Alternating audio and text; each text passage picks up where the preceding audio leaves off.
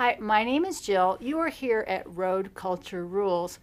We're back to just asking another big question because every journey begins with a decision. Indecision's bugging me. Whether that journey is to walk away, Should I stay or should I go? if that journey is to stay, If I go, there will be trouble. and there's three parts of making that decision I want to talk to you about today. And if I stay, it will be double. We're still talking about the big heavy stuff, but in the meantime, we're going to take a deep breath, hold for 4, exhale, and we're going to see you on the other side. Should I stay or should I go?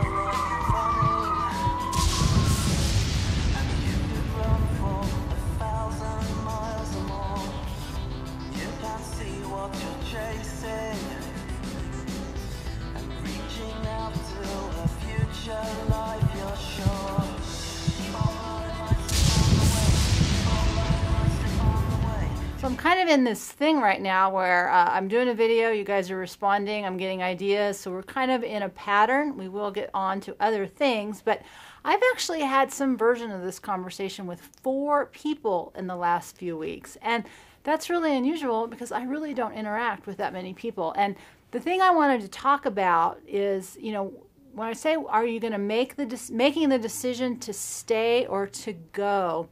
We usually look at that as a very simple decision, right? Should I go out on a journey? Should I become a nomad? Should I take a trip? Or should I stay home? Is now the time for me to stay home with my responsibilities and not hit the road? And what I wanted to really talk about with that is that it really isn't about the decision to actually stay or go. There's something underneath that decision, and sometimes what's underneath it is I'm bored and I need a little excitement. Sometimes what's underneath it is a very profound question, and you know how I like to talk about the big stuff. But the real question that underlies these big decisions about should I stay or should I go is really, do I want to live or do I want to die? And most of us, you know, don't think about being suicidal all the time. So it's not something I'm talking about, an extreme question. What I'm talking about is, and what I'm hearing other people say to me, and this was what happened with me, is that you get to a point where you realize that you have to really look at your life. You have to look at what you've built. You have to look at how you feel. You have to look at your health. You have to look at your relationships. You have to look at your responsibilities. And 2 things need to happen. We sort of hit that wall. Not everybody, but a lot of people, we sort of hit that wall that says, what am I doing? Do I want to keep charging down this path that's killing me? Or am I willing to do what it takes to drastically change my life? Because at some very deep, profound level, I'm making that decision, do I want to live or do I want to die? And of course, we're all going to die. And most of us aren't going to be face to face with that decision as I am describing it to you. But I will tell you, at its deepest core, that's kind of what's happening. Are you willing, at a spiritual level, it's really, are you willing to do what it takes to save your own life? And, you know, most of us, like I said, we don't think about it in those terms, but what we do find out is then we have health problems, we have a lot of other things that happen that sort of take our life over and it becomes too late. So not everybody, but at some point there's kind of this critical decision that we get to where we're still healthy enough to make a change. We may not know how that change is going to be made, but we're willing to take the leap. And the other 2 aspects of that same decision are, what about this decision am I in denial about? And what about this decision am I just delaying because I don't want to deal with it? And so the denial that there's even a decision being asked and the delay because you don't want to deal with it, those are really answering the original question, but they're a way of looking at maybe why you don't want to deal with it or why you're pushing it away. And there's that feeling, I'm sure some of you have had it, where like if something doesn't change, I'm just going to get sucked under and I don't think I'm going to be able to bring myself back up. And so one of the biggest things that happens if I talk about that with someone is then out come all the questions or the responsibilities or the reasons why you can't do that big thing.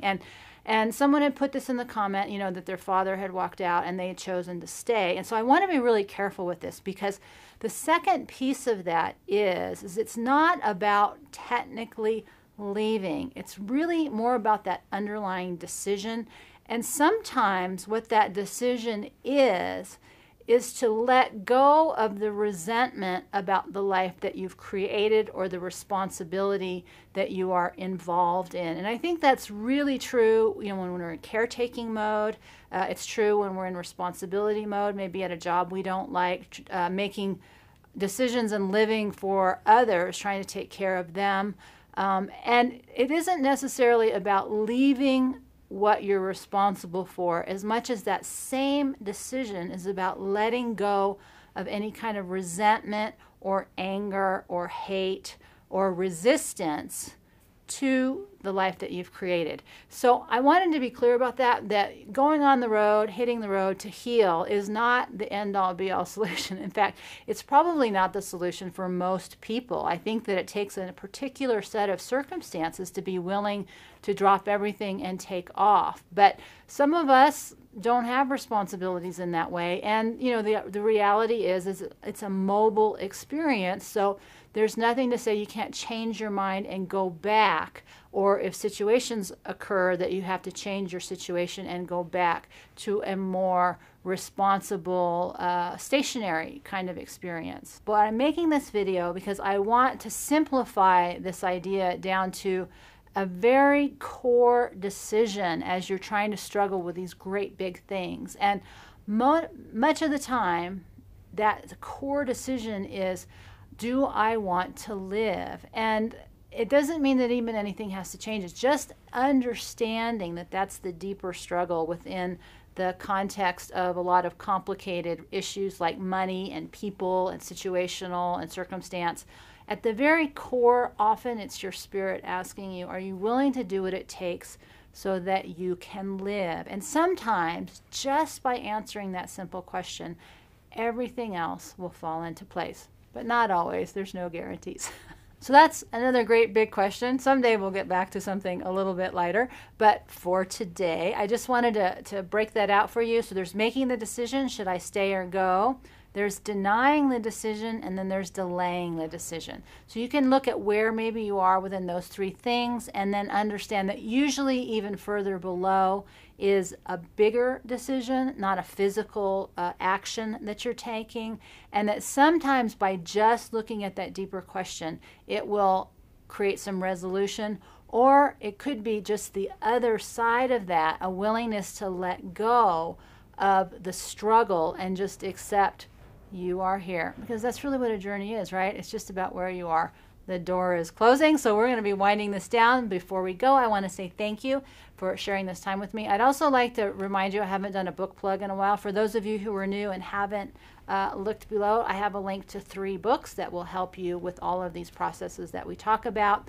They're really not about what the podcasts are. They're just good workbook question.